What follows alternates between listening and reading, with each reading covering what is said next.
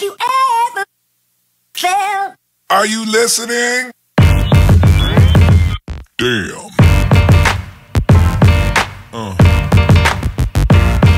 Yeah.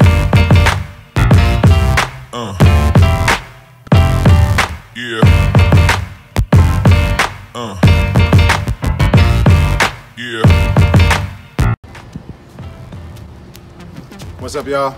I'm over at my folks, Chef Ali in the Valley's house. I just want to give a little live update on these Vegepods and see what's growing. Check that out. A full kale farm, curly kale, dark Ivor to be exact. This is what you make your juices in, nice and green, no aphid pressure or low aphid pressure. We release ladybugs in there to keep the aphid pressure down. We've taken out the majority of the ones that are the leaves that are on the ground on the soil level and tossed them just because they're turning yellow and they're blocking the aeration, right? We want to keep as much aeration as possible in there. So check this out. This is about 30 or so heads of kale, enough juice and solid mix to last throughout the fall and the winter. I'll probably replant this pod sometime in January, February. We'll be straight between now and then. Look at it, super green. In the beginning of October, fall season's kicked off and the kale is super green, right? One of the most flavorful leafy greens to juice is kale. But these guys eat it raw. You know, they eat it right out of the Vegepod. It's all good. Vegepod number 3. We got some butter crunch lettuce. Look how beautiful this lettuce is, right? This is delicious. Perfect for salads, perfect for sandwiches. This butter crunch lettuce has gone to flour, right? So it's just about done. What I like to do is just pop them in half and pop the flowers off and trick them into going back into the leaf production mode just to get a few more cuts out of the deal. But we'll probably pull these pretty soon. But look at that, no bugs, no aphid pressure, no worms, no caterpillars, nothing. Vegepod locks it in. Guys, pod number 4. Check this out. This one's filled with the nightshades. I'm talking eggplants. Check these out. Black Beauty eggplants. They're huge, right? It's filled with them.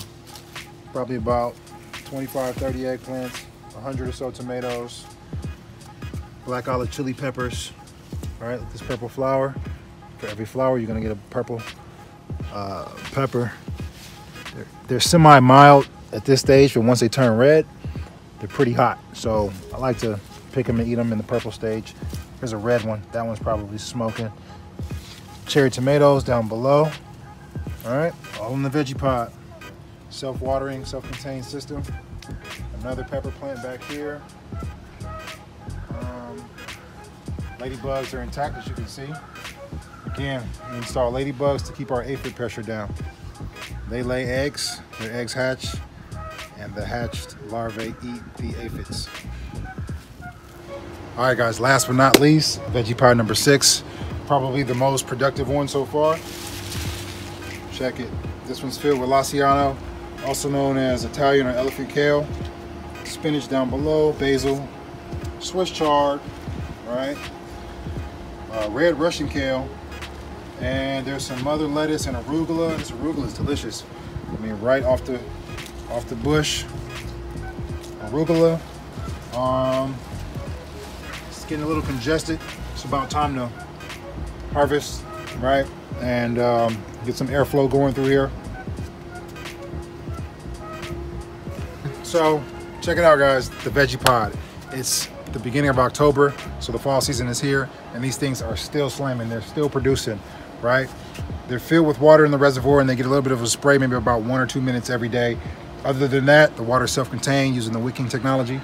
The roots are compacted down beneath the soil on top of the perlite, and we can eat 24/7 year-round in the backyard, no matter if you're in the desert, if you're in a winter climate with a lot of snow.